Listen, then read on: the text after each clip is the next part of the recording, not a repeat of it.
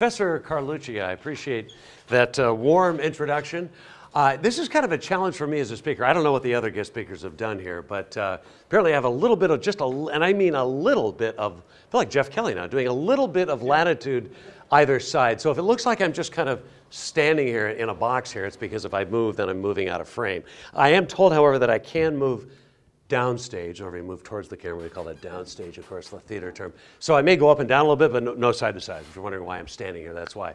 Well, thank you very much for coming. I appreciate that. I was just speaking a few minutes ago, actually, with one of your colleagues here, one of your fellow students, about the last time I was here, and I think it was sometime last year. I'm not exactly sure when. One of the things about traveling for a living, as I do, is the months and the years kind of start blending in together because I'm on the road so much. I'm starting to recognize towns, not by the town itself, but because I recognize some mark on the wall in a motel or something. Oh my God, I've stayed here before because as I'm walking by. So it's very strange, very, very odd. But I have been here today. Not many marks on the walls here, thank goodness. But it's good to be back here at Santa Monica College. Actually, I was a student at El Camino College. Anybody from Torrance, by any chance? Here tonight, Torrance, my hometown, Redondo Beach. I was a tennis player back in the day. That's really my sport of choice. I played most of them growing up, but tennis was the one that I sort of excelled in. I remember coming out here playing Samo College. This is the 19Ds. Very good. Vikings. You guys are the Vikings. Okay. It's been too many years, I've forgotten, but we played you guys in tennis a few times back in the day. But other than that, I haven't been here in a long time, so it's a pleasure to be back. As Mike was saying, my background really is, as a broadcaster anyway, was radio initially for 10 years, and then another 10 years doing television weather. There wasn't really any sort of grand design, to be honest with you, and I think if you talk to most people in the business, with some exceptions, that's kind of the way it works out. Nobody really sort of ever sets out to do exactly what they're doing. Now, having said that, the little light bulb that went off in my head is when I was in high school. I went to South Torrance High. Yeah, go Spartans. That was a few semesters ago. And we did this thing called Operation Hope, as I remember back in the days. And I was like the PA guy. It was my voice that was kind of like, Mrs. Jones, your son is waiting for you by the flagpole. And so I remember some guy, it was like it happened yesterday. And this was 40 some odd years ago. Oh, I just gave it away. And I remember this guy coming up to me and saying, this honestly, that's true. Because at that point, I had no idea what I was going to do. I wanted to play sports. I was a tennis player, but there's a guy named Jimmy Connors that was better than I was, and the Austin brothers were all beating up on me and stuff. So I knew I really wasn't going to be a pro, but in my own minds, I thought I still had hope there. And the guy said, you should be on the radio. And it was like one of those light bulbs, boom. It was like, wow, the eureka moment. And from that point on, it was kind of like, what do I have to do? What line do I have to stand in? What school do I need to go to? And so from then on, I mean, literally from that day on, it was like, okay, I knew I had to go. See, in my house where I grew up, my parents were educators. My dad had a PhD, actually it was an EDD, not that you care, but a doctorate from USC. And, but he had an MA from UCLA, so he had both schools covered there. My mother had her master's. So it's funny, I've talked to kids about this since then. And in my house, the idea of not going to college would be like you'd stop breathing. I mean, it wasn't really even a choice. Just everybody's going to go. But to be honest with you, though, I really didn't want to go. I wanted to go off to some Lompoc or something and get on the all-night show and be on the radio because that's all I really cared about. But that wasn't really an option in the house that I grew up in. And so I ended up getting my AA at El Camino College. And then I transferred to what, back in those days, I'm not sure if this is still true today or not, but the school to go to for broadcasting, there are a couple possibilities. Either San Francisco State, which you would have loved, or San Diego State. I ended up choosing the Aztecs. I went down to San Diego State, got my Bachelor of Arts in Broadcasting, and then went up to the Dalles, Oregon, got my first job in radio, left a girlfriend, left my MGBGT, all this stuff I left behind. I mean, I know, just play the violin. But you kind of have to do that, and all kidding aside, to get your first job. Most of the time, most of us are not lucky enough to work in a major town like LA or San Diego. And so I ended up going up there and bounced around a number of different stations, Salem and a few other stations here in Southern California, but always kind of with an idea of maybe someday I could be on TV. It was just kind of this general sort of idea about being on TV. Now, granted, at this point, weather, nothing to do with it. Now, some weather guys that you see on the air, and gals, by the way, most of them are actually women now, so I say weather guys. We used to always refer to them as weather guys. In fact, most of the people on TV were men, actually, when I was growing up. But thankfully now, women are definitely getting into the game. And when it comes to weather folk, really more women actually now, I believe, than men on TV. And I genuinely think that's a good thing. At any rate, the idea of doing weather really still was the farthest thing from my mind. I really thought in my own sort of bizarre way that at some point I'd be hosting The Tonight Show. I know, you have a hard time visualizing that. I understand that. But I grew up watching a guy who you may have heard the name, but probably have never actually seen on the air except for YouTube. His name was Johnny Carson. So everybody that was a buddy of mine, we were all we thought we were funny, thought we were all comedians. We all wanted to be Johnny. Why? He had a tennis court in his backyard, drove fancy sports cars. All the ladies thought he was really cute, and the guys thought he was cool. So it was like, God, what's not to like? So the Tonight Show thing, you may have noticed, didn't quite work out so well. But what did work out, though, as a result, in fact, this is about the time I met Mike. I feel like I'm doing This Is Your Life for some reason. But about the time I met Mike at, have you told him about your Unistar days? I'm sure you probably mentioned some of that. Maybe I'll share that if you don't mind. I'll leave out all the dirty stuff. I'm joking. I'm kidding. So it's all clean. It's all family fun. Mike and I remember the time you actually walked into my studio. Fortunately, I was not on the air at the time, but he walked in and we started chatting. I realized right away that Mike and I just going to hit it off. Similar kind of personalities and all. We're both very shy, as you may have noticed. So we thought we'd make good friends. But no, Mike and I started talking, and in those days, people were telling me, and I'm going to start throwing out names to you, one of whom is still on the air. Actually, they're both still on the air. Any David Letterman fans here? David Letterman? It's kind of old school, I know. Pat Sajak, Wheel of Fortune? Oh, yeah, Big Pat. Big Sajak fan, nice. Wheel of Fortune. Wheel of Fortune, there you go. Give that man the new Cadillac. The sedan is waiting in the back. We'll have it driven over to you. During the break, we'll talk about that. But here's the thing. Those two guys have something in common. Does anybody know what that might be? That's right. They're both former TV weather guys. In fact, let's see. Now, Letterman didn't work at NBC. Sajak was actually a weather guy here in L.A. For several years, actually. Before Merv Griffin. Does that name ring a bell? Anybody? That's probably too old school for you. Merv Griffin, who is what was that? No. Was he on Seinfeld, too? Oh, God, see, another Seinfeld episode I haven't seen. Oh, yes, that's right. Oh, that's funny. I forgot about that. That's very, very good. Yes, I forgot about that. That's very funny. He sets up a set in his living room. That's pretty funny. I forgot about it. Very good. See, Mike told me you guys are smart, and he was right, by God, he was right. Anyway, so Merv Griffin saw Sajak on the air, and he goes, oh my God, here's the guy. Here is the guy for this new show, which wasn't on the air yet, called Wheel of Fortune. So that's how Sajak got that. Letterman, frankly, was just terrible at being a weather guy. He had no desire really to do it. He just wanted to be on TV.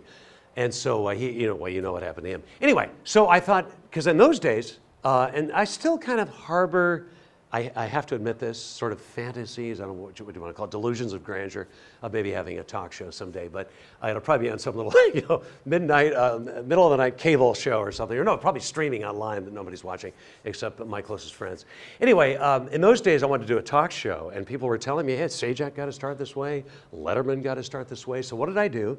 I went off and bought a thin little book on meteorology at El Camino, because I still was living in Hermosa Beach, not too far from the school there. So I got this little thin book, read enough to kind of talk the talk, really just enough to kind of pretend like I knew what I was talking about. And Mike and I both had friends that were in broadcasting and all, and I rented a TV studio and sort of dummied up a tape. And in those days, it really was tape, actually. That was long before we were doing stuff on the web. So I dummied up a tape, and I'd been on radio, so I had the voice and all that. I'd done some stuff on camera. And so that's kind of how all that came about in terms of me thinking, oh, TV weather. So even then, TV weather was like a stepping stone to maybe doing a talk show. Well, life takes funny turns. We meet our spouses, we start having children, we have a mortgage to pay and all that. So the talk show thing kind of went by the boards. But if any of you are actually related to producers, no, I'm kidding, forget about that. So I'm probably not even going to do that, unfortunately. But what I have done, though, is I've done some TV weather stuff. So this is a long-winded way of sort of getting around to why I'm here tonight and why I hope, if I'm lucky, maybe I'll give you some sort of insight into not just becoming a TV weather guy, because most of you clearly want to do sports. I totally get that. And by the way, just digression. This whole speech, by the way, is going to be a digression, in case you're wondering. No, I'm kidding. But one other digression about sports, if I can. Growing up as a kid, Mike knows this, again, being a TV weathercaster, I didn't even know what that was. I actually wanted to be a sports guy. My favorite announcer was Chick Hearn, Chicky Baby. Thank you very much. And of course, Vince Scully, too, even though I was always an Angels fan, but I really enjoyed Vince Scully and Dick Enberg. Dick Enberg, still one of my favorite announcers. Now is the voice of the, anybody? NBC? San Diego Padres. Used to be NBC. It's a good guess. You guys should know that. We talked about San Diego Padres. Yes. Prominent sportscasters. Unfortunately, he's a little elder. The rest for everybody. Yes. So if I say Enberg, but you're right though about NBC. Give him partial credit. Being a tennis player, Wimbledon. He used to fly back to Wimbledon no matter what he's doing and cover Wimbledon. Doesn't do that anymore because of the Padres. But at any rate, that's really what I thought I would do, is be a sports announcer. It sounded like fun. I always played sports, so following sports. But again, because of that experience in high school, I thought, well, radio would be fun too. And of course, when I was a kid growing up, unlike I have a 19-year-old son, and if I say, Ryan, who are your favorite disc jockeys? He'd be like, what? What does that mean? Disc jockeys? What are you talking about? Now, growing up in my generation, disc jockeys were everything. They were gold. I mean, they were Mr. Popular. And again, there weren't many women disc jockeys, unfortunately, back then, almost all men. But so that seemed like a really cool career to have, so I ended up doing that. At any rate, so started radio, got into television, did TV for 10 years, again, as a weather guy. But what I'm getting back to here now, getting back to the theme of tonight's talk, which is, I guess I never did come up with a theme, did I? I'll think of one before we're done tonight. I'm kidding. No, we have a theme here. But at any rate, what we're going to be doing here tonight is talking about TV weather, not just from, hey, here's a high pressure system or a low pressure system, and you don't care about any of that. But what might it be like to be on, say, a TV news team where you're working with a weathercaster, or you're a weathercaster and you're working with a sports guy? So I can talk about some of the sort of relationships that I've had with team members in a TV newsroom, because I spent 10 years of my life in a TV newsroom. Now, I didn't do much radio news. My radio stuff was always kind of personality, morning show stuff, whatever. But I worked with sports people on the air and that kind of thing. So it's going to be sort of presented in that sort of framework. Now, the other thing I was going to mention was, what am I doing for a living now? I went back to school after I left television to get my master's at Cal State Northridge. Matadors, anyone? And so I did that, and so I got my MA in Communication Studies, which is what I used to call public speaking. When I was at El Camino College, they didn't have a broadcasting department. In fact, they had no classes in broadcasting at all, which was really maddening to me. Although in a way, I was very lucky, because what they did have was theater, English, and public speaking. And that's where I spent most of my time. And it was the best thing that could have ever happened to me in terms of my training ground, because the English gave me the writing skills, which I want to talk about a little bit tonight. Of course, the theater naturally gives you your presence with an audience. And the public speaking gave me this ability, or at least began to help me, with thinking on my feet. And so what I've done tonight, ladies and gentlemen, I did what I might have done if I were to sort of put together, say, a speech when I was on the speech team, which is what I did at El Camino. The toughest decision of my life was I had to decide between playing on the men's tennis team, and the coach wanted me to play on the team, or being on the speech team. I couldn't do both because they were both happening in the spring. And it was the toughest decision of my life. I still think to this day I made the right one, but it's very hard to give up competitive tennis, which I did in 1903, and be on the speech team. It was the best thing I ever did. So I would encourage you, I know they have a speech team here at Santa Monica. We used to compete against the Vikings. And if you've ever even given a thought about being on the speech team, it'd be a wonderful experience for you in terms of thinking on your feet as a broadcaster, in terms of projecting, and by the way, in terms of just teamwork. How many of you have actually experienced being on a team? And I mean any kind of a team. It could be sports, it could be, I don't know, good. Every hand on that. That's probably why you're in this class, right? Because you love sports, you love teamwork. So I'm going to approach, again, since I haven't played team sports in a long, long time, I'm pretty much approaching this from the vantage point of being on a news team, because that's what happens if you're in the television news business, whether you're a sports person, weather person, reporter in the field. whether you're an intern, whether you're a writer, producer inside the newsroom, whatever. So what I've done is I've put together a little mind map. Any of you familiar with the mind maps? Do you do mind maps? Some of you probably do, maybe for other classes. And so it's funny, I was sitting up last night on glass of wine number 3. I'm kidding, no, there's no alcohol involved. At least not much anyway. And I shouldn't have said that, I'm sorry. Oh no, is this thing rolling? Oh my God, Elsie, you should have told me. I thought we were just warming up here. Okay, delete everything up until now. No, I was actually thinking about, well, what am I really going to talk about? I mean, because there's so much, or maybe so little, I don't know. And trying to think in terms of what would be interesting to you. I always try and put myself in the shoes of the listener. And I thought, well, one of the things I might be thinking about is just the standard mind map, 5 W's and the H. Who, what, why, when, where, and how. And for those of you sitting in the back, or if you have eyesight that's poor like mine, you probably can't see this, but that's kind of what I did. And so I'm going to kind of just go around the wheel here, so forgive me, I'll kind of riff on some of this. I'm really looking forward, more than anything else, believe it or not, to taking your questions about anything. So I hope, as Mike was saying, if you want to either get one in your head, maybe write it down, or whatever the case, we want to leave ourselves plenty of time. In fact, truth be told, I wouldn't really be opposed if you want to just raise your hand while I'm talking, while it hits you spontaneously. So feel free at any time to raise your hand. But we will have plenty of time afterwards to do this. So let me just start with the, where should I start? I used to take requests when I was on the radio. Which W would you like me to start with, ladies and gentlemen? Oh, who, I like that, who. That's the only W I didn't spend a lot of time on because I hope that one's fairly obvious. It would be me. So who is involved here? That would be me. Let's try another W, anybody? What? Good, a what? Now that's probably the one that I assumed you'd want to hear the most about, and that's where I'll probably spend most of my time. And by the way, during the what, we'll get to the demo reel as well. By the way, we have to have a name for this now. When Mike and I were in the biz, well, Mike, I guess technically still is in the business in a way, but when he and I were in radio, we'd always talk about a demo reel. And so now, I don't know what we call them. They're not really reels. I guess it's sort of metaphorically a reel or whatever.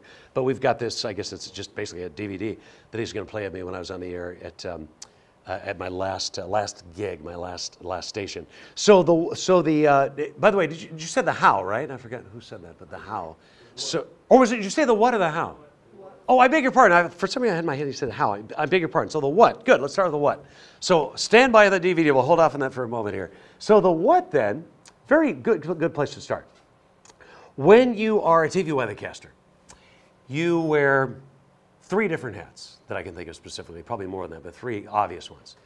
The first one would be your ability to understand, starts with an M, ends with a Y, meteorology, climatology. So you'd have to have at least some kind of training. Now, I came sort of into the back door, so to speak, because I'd had a lot of experience as a broadcaster. So I knew enough of the terminology kind of to just, to dummy up a tape and kind of get into the business. And the other nice thing about being a TV weathercaster, those of you that are actually thinking about going into this, nobody knows anything about meteorology, especially your boss. So when a news director watches your, I almost said your tape, watches your reel or whatever you want to call this demo, there is absolutely almost 0 chance that they're going to say, oh, no, he doesn't know what he's talking about. He doesn't understand the science of meteorology. That's not going to happen. I mean, unless you're just stumbling all over yourself and you simply can't pronounce the words, which of course, who are you kidding? But if you can actually say the words, you can probably get by making a tape, which is where I was. I mean, again, truth be told, it's not a perfect world. So you have to know something about meteorology. I decided when I got my first job, anybody here from Bakersfield? B-Town, anybody? Bakersfield Dodgers. Bakersfield Dodgers, they used to have a, was it AA, Mike, or AAA? I don't remember. Single A. Oh, single A, sorry. Garvey started there, Lopes came out of there, I think Mike Piazza might have spent a year there early on. When I lived up there, they went into the Bakersfield, whatever the team is called now. So I'm trying to keep the sports thing going here, trying to tie it all together. But anyway, when I started in Bakersfield, there was a point to this that I suddenly have lost. Where was I on the chart here? I'm kidding. I was, under the what, that's right, the what. Yeah, thank you very much. So, yeah, there's meteorology. So the Met, as we say, the meteorology aspect of this, when the news director hired me there to show you how strange this business is, and I can only imagine this probably happens in the world of sports too. I'm sorry about doing all these war stories, but I guess that's kind of why I'm here tonight. So Mike and I have a mutual friend. I don't know if it matters if I say who he is or not, but our mutual friend worked together in radio, And Mike kept pestering me, and I do mean that literally, pestering me to drop a tape off up in Bakersfield where our mutual friend works, because he knew someday I may want to apply for a job up there. Now, Mike knew this guy a lot better than I did. Only met him once in radio. We crossed over at San Diego at a station both of us didn't work at very long. And so finally he twisted my arm, and I finally went up there and dropped a tape off, whatever. So this guy left because he got a better job somewhere else. So he left, I mean, really left. Kind of left, by that I mean left the station hanging. Like, what are we going to do? So the news director has this tape on his desk. Guess whose tape it was? That's a good guess. And in those days, I had a little more of this stuff up here. And apparently, it's been so many years, I kind of forget what Jeff looks like a little bit. We have similar coloring, apparently. And so the news director looked at that tape, and he called the residence where I was living at that time, because at that time, I literally was all set up to go back to Mississippi State University. Bulldog fans, anybody? MSU, #1 in college football, I believe, to this very day. Yes, you should know that MSU is #1. Took out Alabama right a couple weeks ago. Anyway, good basketball team always too. And if you go back to any of those schools really outside of California, with the exception maybe of Cal Berkeley and maybe UCLA and possibly USC, but if you go back to some of these old schools back kind of east of California, you really feel like you're in some movie, because I mean they're old, and there's a real feeling of like the college life or whatever. Anyway, I went back there. The chairman of the department really liked me. He was hiring me to be a TA, so I was all locked in. My then fiance, now wife, we were literally 4 days from yanking our stuff out of storage and driving back to Mississippi. Oh my God, what was I thinking? No, but I was really going to do that. I was set because I wanted to study what they called broadcast meteorology. They had the only program in broadcast meteorology in those days. And so I get this call from the news director in Bakersfield saying, "We have an opening here. My guy just left. Do you want to start?" I'd never been on the air. I had no experience.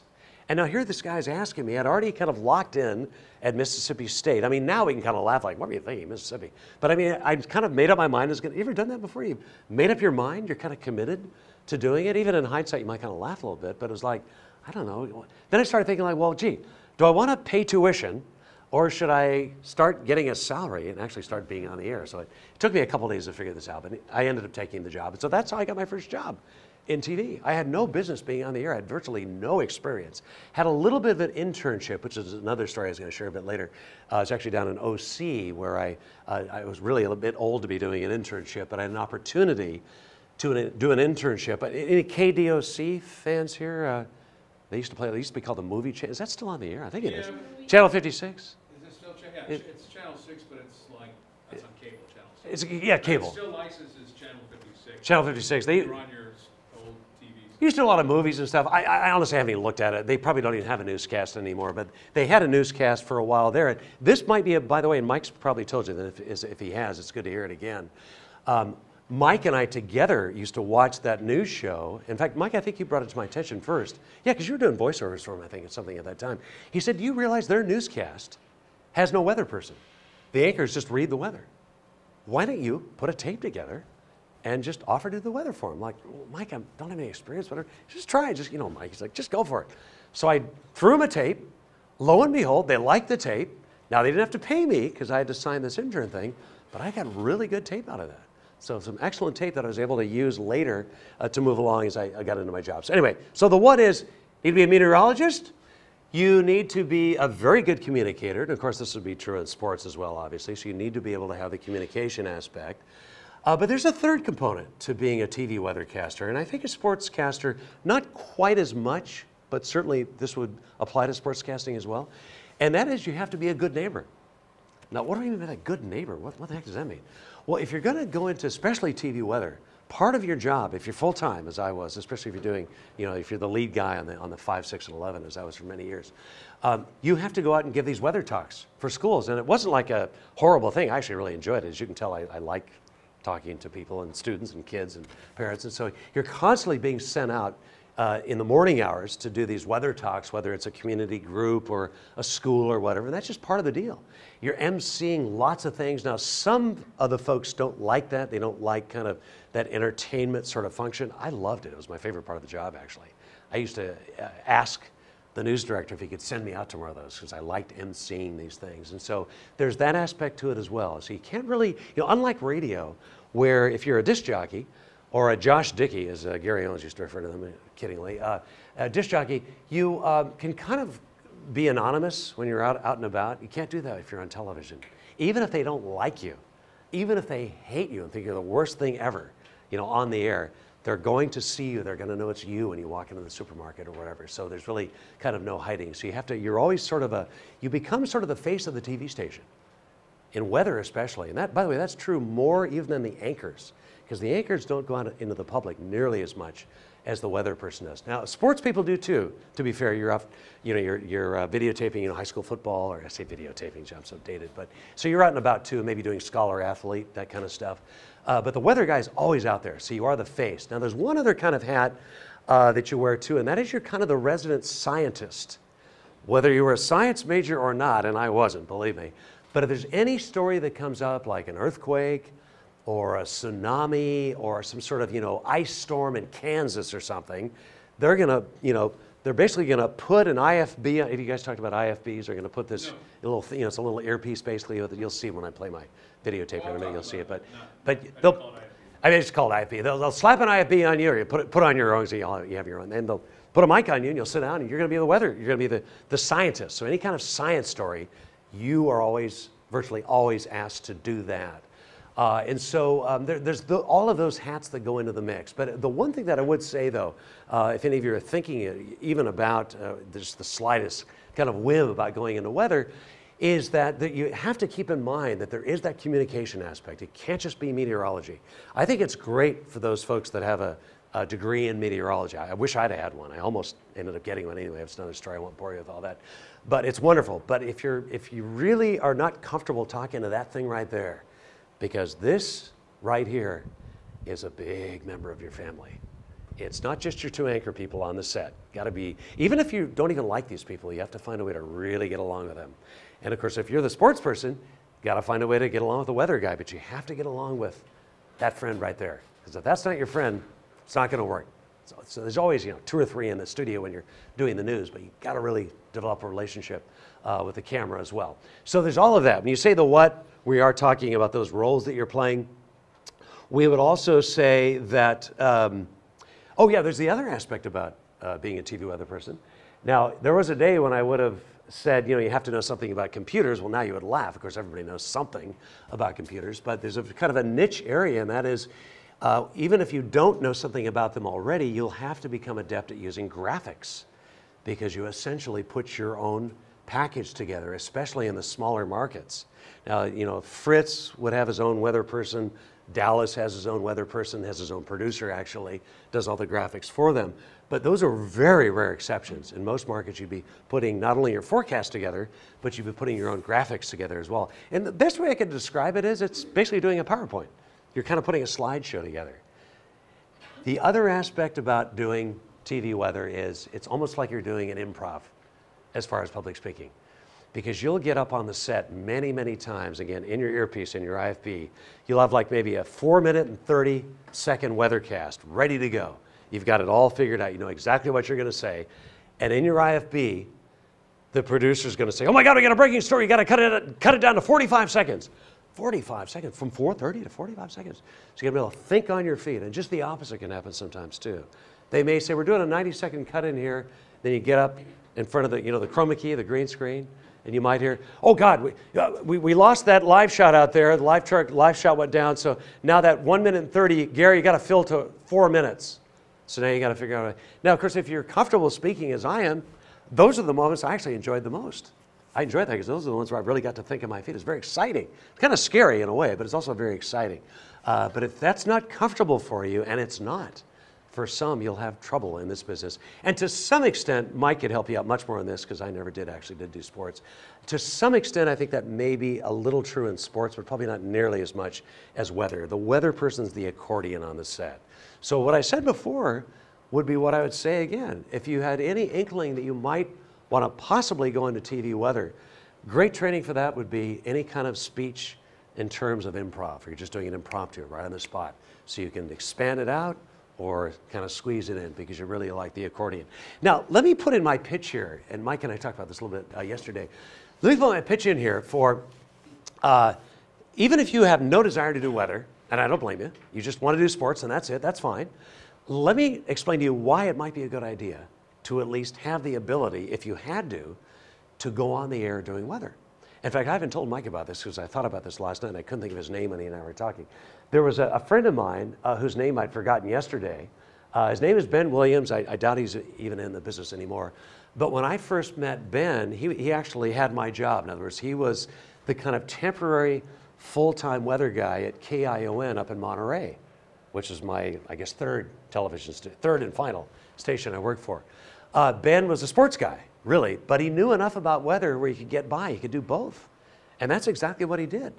There were often times when I'd get to the station about 2:30 in the afternoon, and they'd say, oh, sports guy called in sick, so Ben's going to fill in. Or if I called in sick, Ben would fill in for me. So he really kind of created a niche for himself. There weren't many guys that I knew in the business, in fact, not many guys that I even know to this day, that had the ability to do both.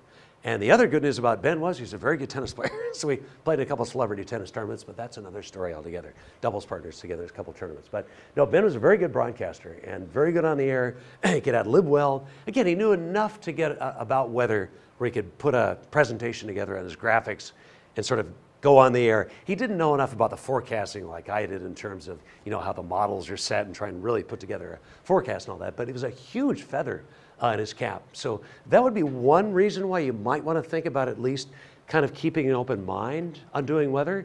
Because again, I don't want to, you know, be the guy with the wet blanket here today, because I'm sure, you know, Mike has probably given you enough obstacles that you're going to have to sort of go through in order to actually do this for a living. But there are so many obstacles. It might well be that the fact that you at least know enough about weather and be comfortable enough just standing in front of a chroma key like this, where you stand with your clicker here, where you could actually sort of get by, and that might be your entree to actually getting your first job in television. It's very possible. When I was at CSUN, I actually was working with the director of the news programming there. They actually have their own channel there. I would encourage some of you maybe to actually transfer up to CSUN if you want to go into sports broadcasting. They have their own news show they do. It's Valley Cable, I think it's called.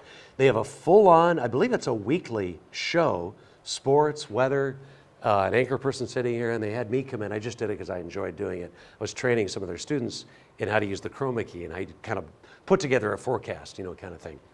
But anyway, so that would be something we're thinking about. So that's the what. Did I leave anything out? I hope I didn't. So you would need to, of course, obviously the speech is important, body language is important. I hope by now, if you really are thinking about doing sports announcing, and if you think television might be part of it, that you're kind of doing what Alcee and I are doing right now. And this is something you can do in your bedroom, your dorm room or something. I mean, just watching yourself, seeing how you behave on television. When I first started, my first paying gig was up in Bakersfield, and I was known for staying long after everybody else has left, not because I was some sort of narcissist or something, but I wanted to watch the videotapes, and they were actually on tape back in those days, but watching the air checks after the show to see how I did, to see if I can improve, to see if my gestures were too big or if I moved well and smooth, and how are the maps, sort of being negotiated and all that kind of stuff. So that's the what. Thank you for asking about the what. So there's one W. Any questions about the what? Questions about the first W. So far so good. Thank goodness there's a big fan in here, and it's not Mike, but the literal fan back there. That's very nice. How about another W? Anybody? Another W. Take your request. Another W. Why? How about the why? Good question. And I'm sure you're wondering, why you, Gary Butterworth? You look like someone who has no talent. You don't look like you have a face for television. It's a great face for radio, but yeah, why? Why would you go into something like that? That's actually a very good question.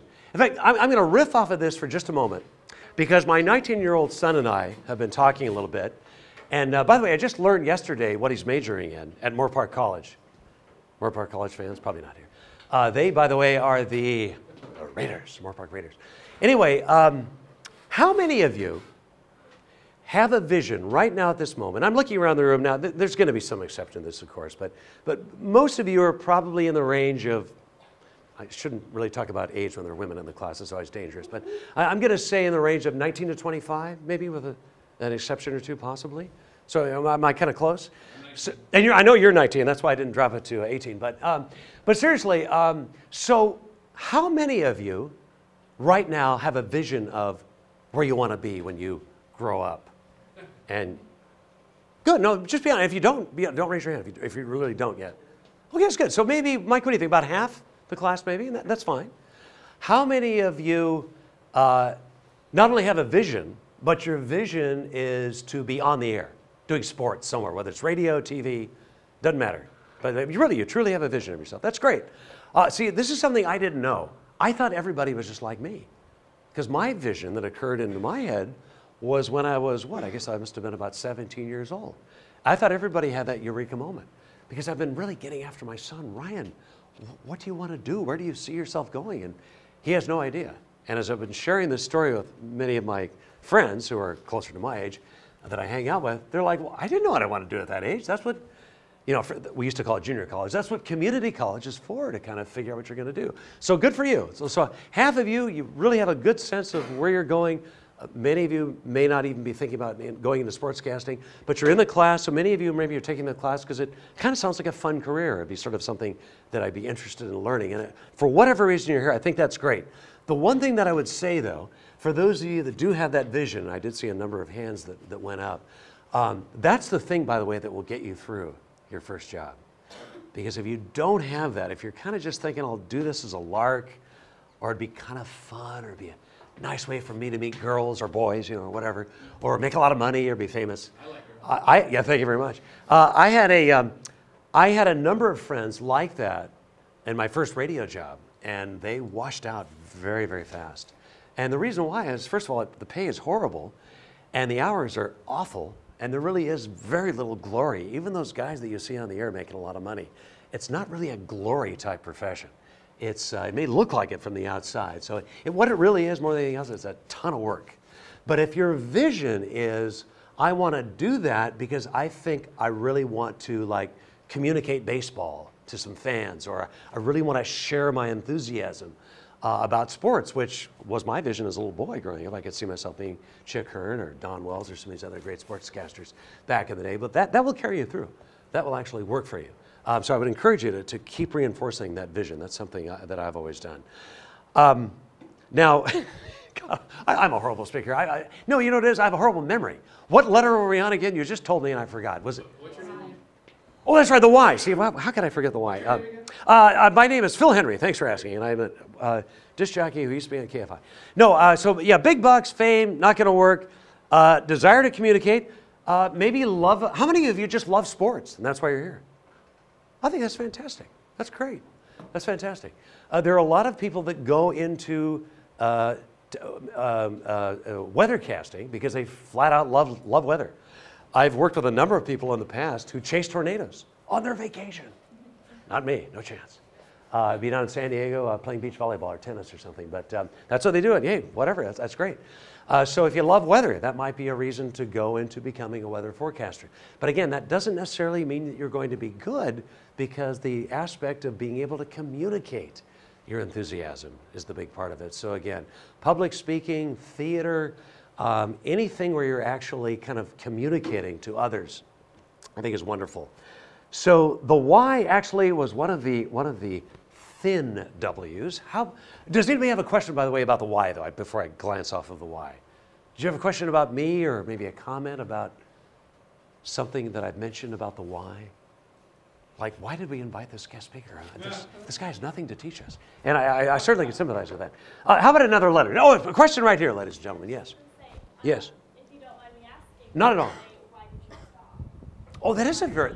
Oh, no, that's a great question. No, I don't mind at all. I think it is the reason why I'm not doing it anymore. And I'd be honest with you, I'd be lying to you if I were to say to you that I haven't thought about maybe doing it again someday. It's never been strong enough to actually go into it again. No, it's a fantastic question. Again, I don't want to be the wet blanket here, but most people that see someone on television, as I was for 10 years, would look at that job and go, wow, that's awesome, you're on TV every day. Everybody knows who you are. And if you're working, especially in a smaller market, not so much in the bigger markets, believe it or not. This sounds kind of counterintuitive to say that, but in the small markets is where you're a star. It's hard to be a star in LA, even on the stations here, because there's so many other things to watch and do. And, you know, so you're some guy, you know, doing weekends on Channel 9. Well, there's so many people on the air. No, the reason why I stopped is, and I hate to even say this, but it actually became a job to me. I was kind of known as Mr. Live Shot.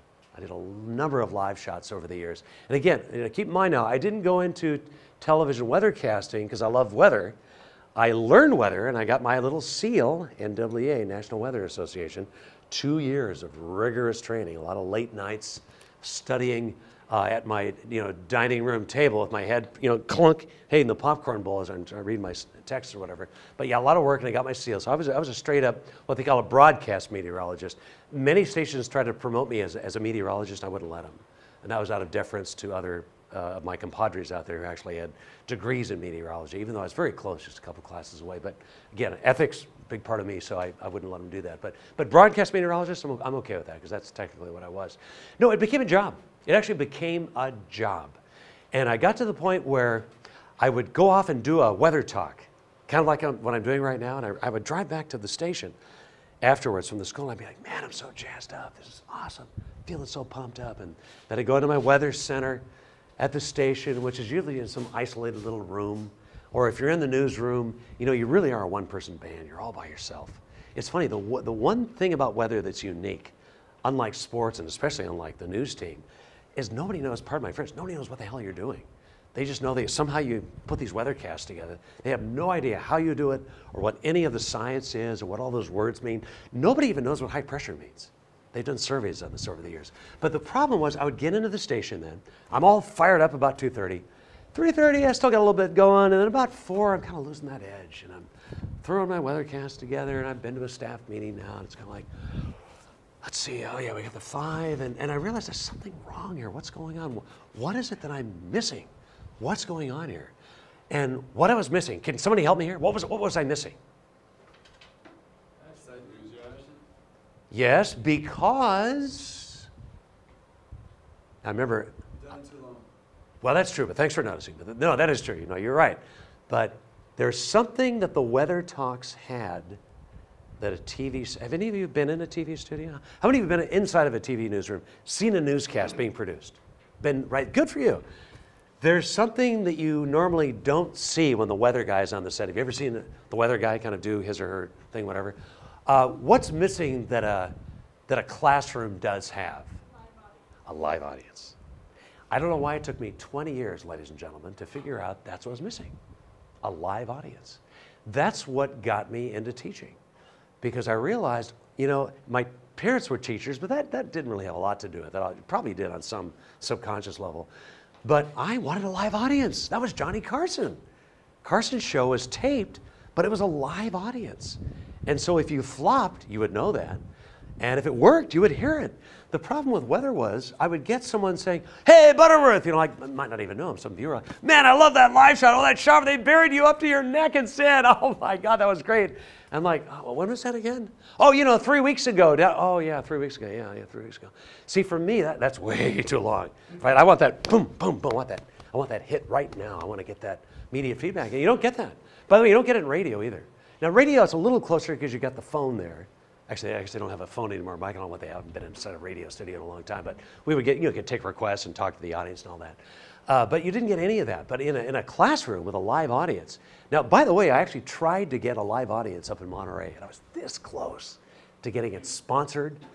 They actually, not just the news director, but the general manager was getting excited about it. In the last minute, they decided to bail out. I was going to actually, I don't know how we were going to do this logistically, but they were going to bring a live audience in just for my weather segment. I mean, it sounds bizarre, but I knew at that point when that was taken away from me that I really at some point had to leave this because I had this hunger for working a room, working a live audience, which you don't have. Thank you for asking. That's actually a very insightful question. And that's the other thing I would say too is, I know many of you right now, those of you have a vision of going into sports. I think it's fantastic. Hope you never lose that.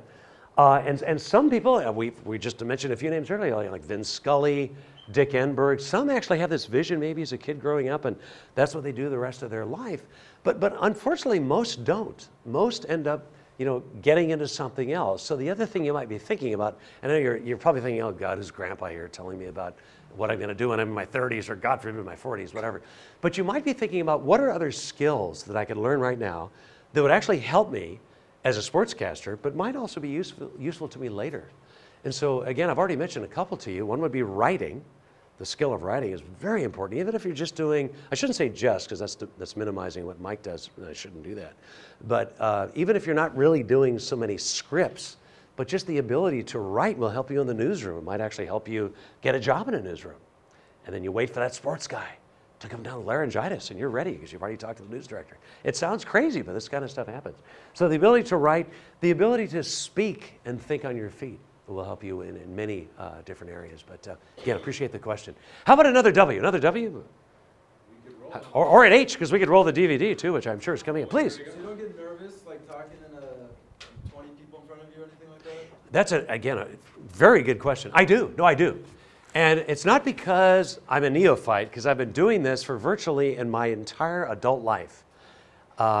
I did theater and did theater in my undergraduate work at San Diego State, and I was on the speech team at El Camino. So I've really been in front of audiences from, say, about, oh, I don't know, what would that be, like from about 18 or 19 on. But you know what? That's a great question. I still get nervous. I was nervous before I went on tonight.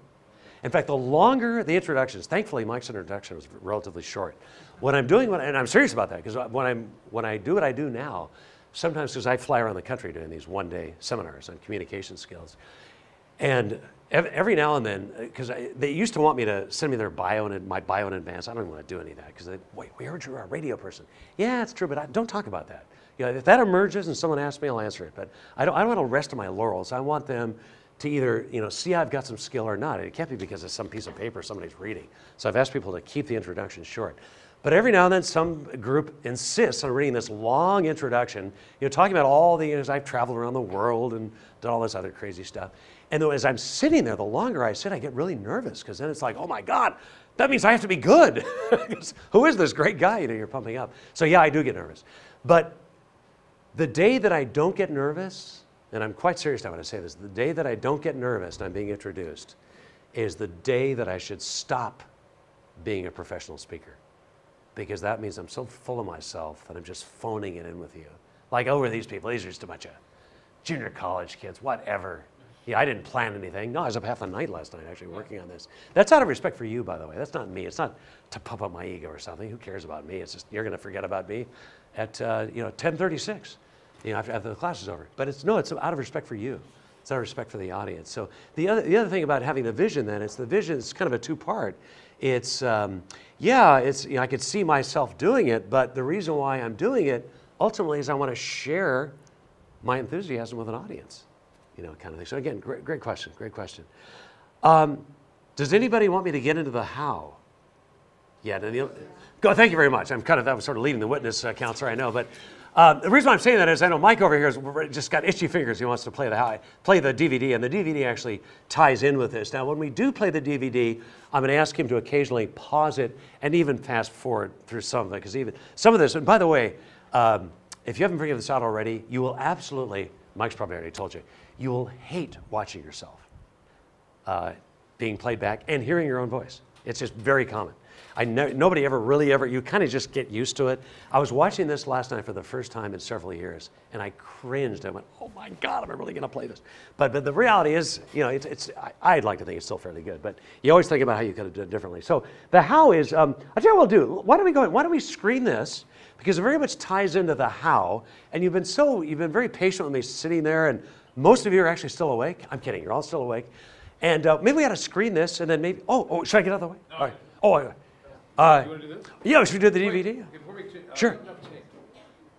Do- He's listening to KFI right now. It's This 664. is the Giants game. By the Of way, course. 5-4 Giants, by the way. Oh, listen to this. My goodness, that's wild. Do you have enough tape? Yeah, we got No, do you have enough tape in there? Because I know it's going to run up pretty soon. 12 minutes. Why don't we You- what- chuck the tape out? Yeah, you won't need it for this. Yeah, because we're going to. Yeah, Sure. you're going to need it for this. So, Right. So let's take a quick. Shall I stand next to you? Kind of give you a little like, here, stop it here, speed it up there, whatever. I'd let you All right, I'll get out of your way. think you are. I'll stand over Yeah, here. but you better- Because I may actually talk over this a little bit and ask Do him you to. want me to hit it now? Sure, yeah. Oh, no, we got to wait till he's... Oh, that's right, yeah. Maybe check the, you can check the audio if you want, see if the audio's good. Oh, audio will be fine. Okay. Oh, I see. Right the gain right there. So bottom of the 6th inning, Giants 5.